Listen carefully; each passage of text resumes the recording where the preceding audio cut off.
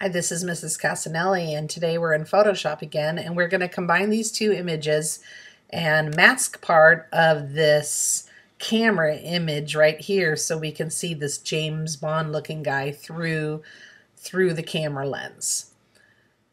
So first we're going to start over here with this James Bond, and we are going to drag this image on top of this layer. Notice there it is under that layer, and we are done with this image now, so we can get rid of it.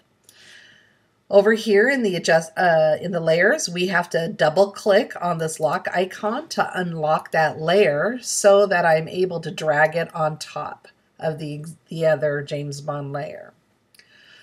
What we're going to do is we're going to move over here to where all the different shape marquees are, and this time I'm going to choose an elliptical marquee because I want a round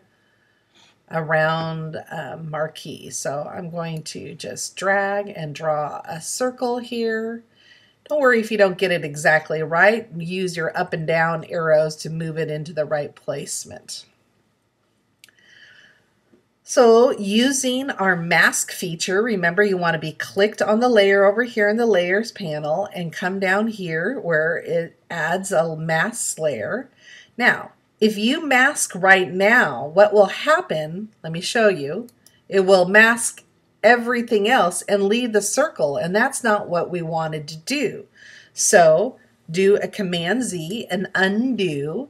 What we want to do instead is come up here to go to select and choose the inverse. So what it's doing, it's leaving everything else and going to just mask the middle part. So now when you choose the mask, you can see it's putting a black circle, and when you put black on a mask, that makes it transparent so that the image below can be seen through. So now I can see part of the man, but I can't really see him holding the gun.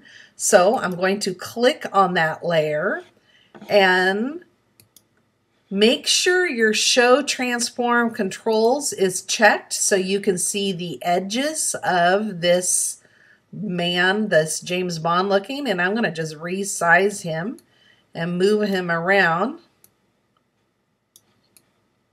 until I can get the position of where I want him. Once you've resized an image, remember you have to confirm the placement by either checking this box or just hitting return on your keyboard. So now I have a layer that has a mask on it with a transparent, and through that you can see behind is my James Bond looking guy. And when I'm done with this image, I can save it as a PSD, a Photoshop document file, and then do a save as and flatten it as a JPEG. And now another example of how you can use a mask to combine two images together.